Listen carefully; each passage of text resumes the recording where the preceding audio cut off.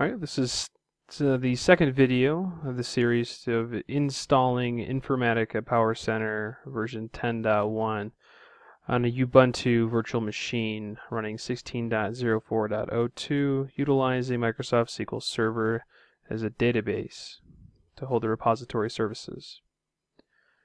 With some prerequisites, we will need to have access to the informatica.tar install file, the license, and we will need to have WinSkip installed. If we have those, let's go ahead and get started. We'll start up our virtual machine.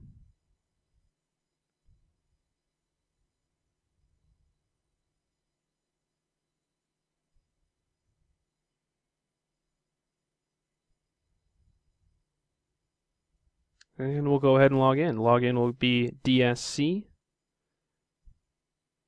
And the password will be data, all lowercase. Let's go ahead and log in as root. So sudo-i, password will be data, all lowercase. First thing we will need to do, we will need to install open SSH-server. So to do that, we'll type in apt-get install -y open SSH-server. And this will allow us to connect to the virtual machine via an SFTP connection, which we'll be utilizing WinSkip to establish.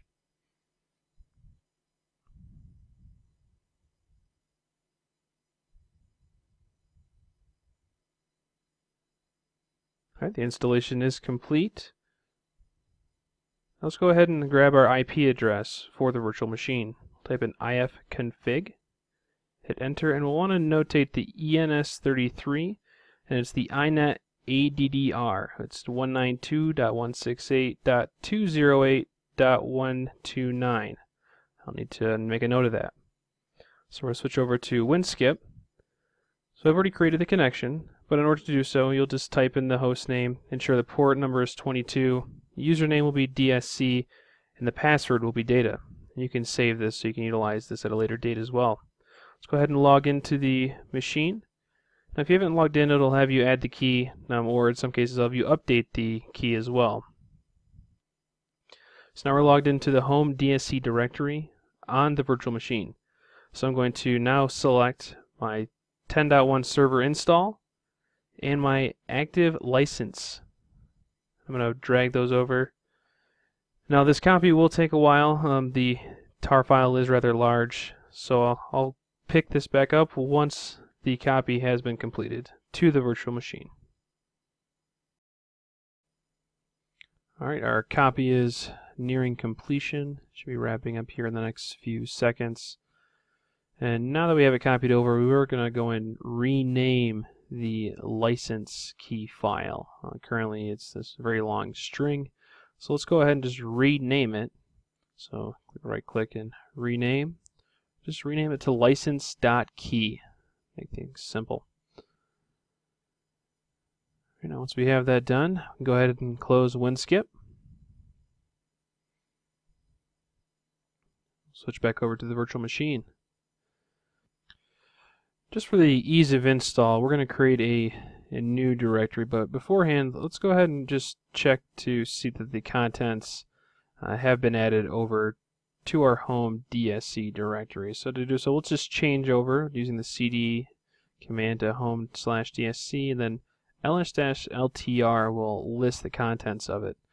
So we can see that we have our tar and our license key. Let's go ahead and make our new directory, be mkdir info. Let's go ahead and just check and make sure that the directory has been created. You can see that it's in there with the highlighted as blue. So the next thing we're going to do is we're going to create a new database to hold the Informatica domain services. So we're going to execute our SQL command. So SQL cmd-s localhost -u will be SA, and -p will be data source 2017 with a capital D.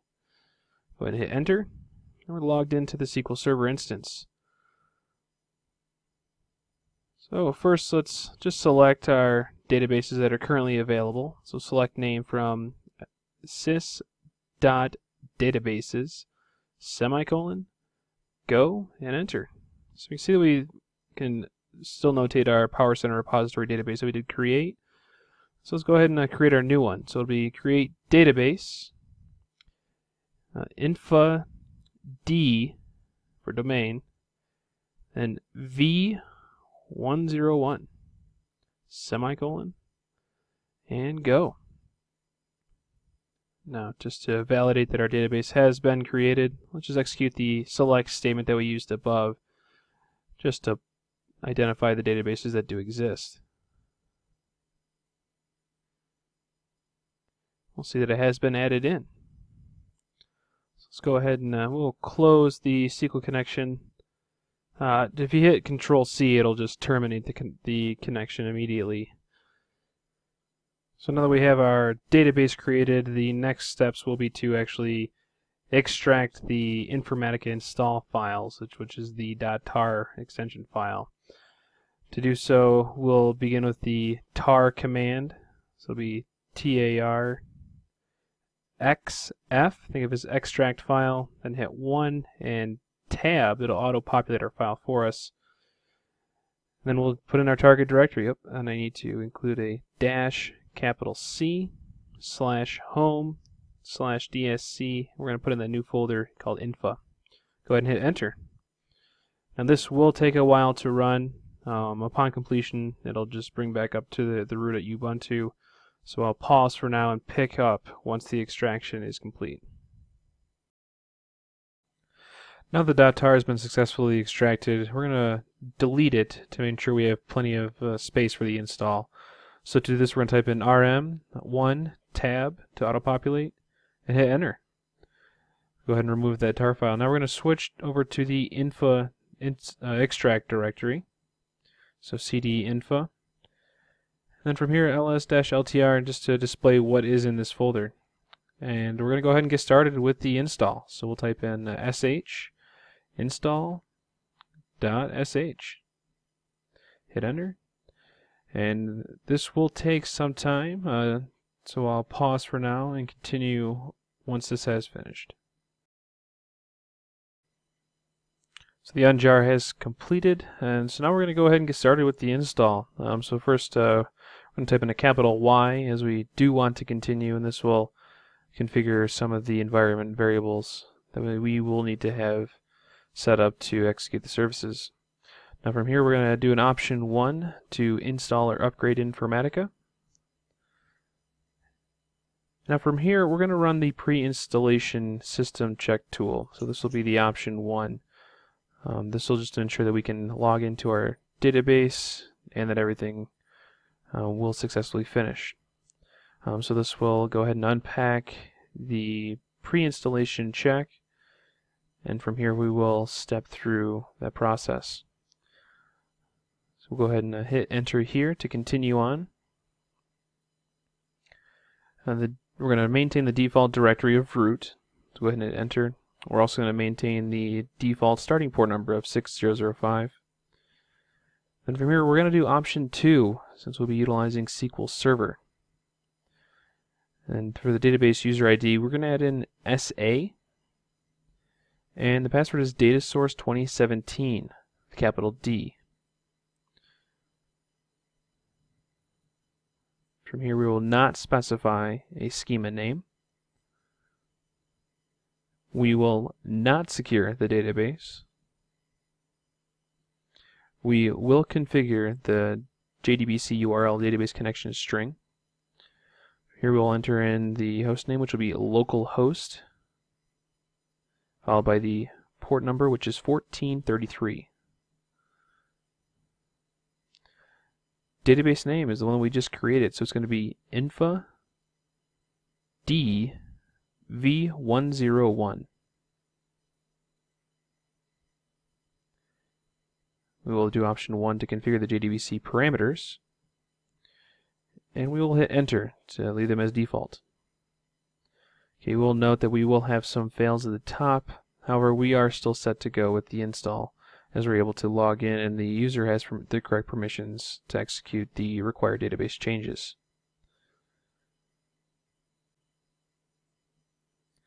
From here, we will execute option 2 to continue the install of Informatica services.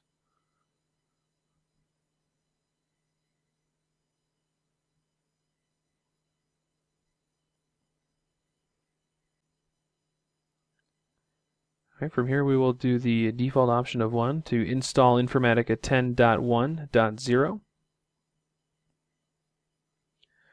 We will agree to the terms and conditions, so option 2.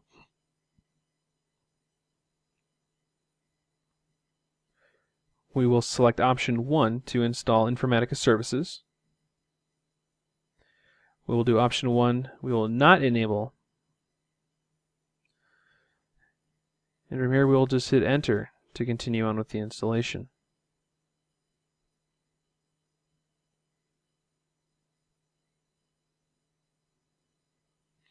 Now here we'll need to add in the directory where our license.key file is. So this will be /home/dsc/license.key.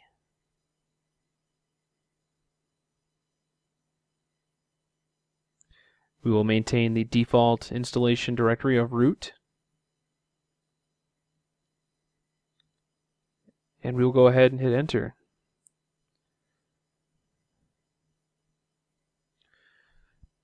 Now this next step will actually be installing the Informatica server software on the machine.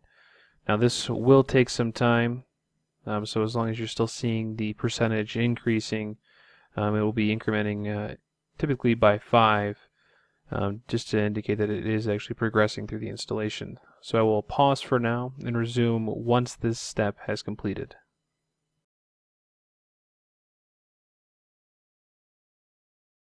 Installation has completed, so moving on to the next step, which is creating the domain. So we're going to utilize option 1 to create a domain, as this is a new install. We will do option 1 to not secure communication. However, we will enable HTTPS for Informatica Administrator. So option 1. Maintain the default port of 8443. Use a key store file generated by the installer, so this will be option 1. Validate that SQL Server is selected. Verify the user is SA. Provide the user password, which is data source 2017 with a capital D. We will not specify the schema name. We will configure the JDBC URL, a database connection string, just to verify its local host at 1433. Verify the database, infadv101. Configure the JDBC parameters, and utilize the default values. Keyword, I'm going to provide data source 2017 with a capital D. This field cannot be left blank.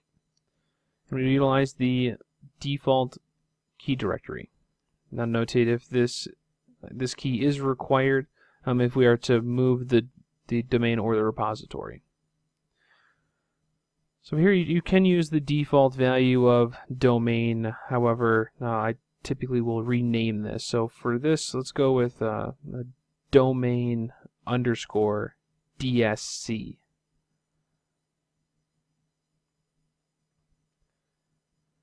Now we will maintain the default value for the host name of Ubuntu, default node name, default port number, default username, and for the administrator password we're going to do data source 2017 with a capital D again. Confirm the password.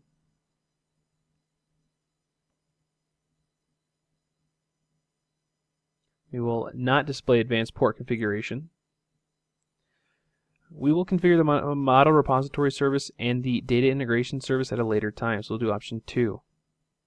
The next steps will take some time as it is configuring the domain, enabling and pinging the services and the administrative console.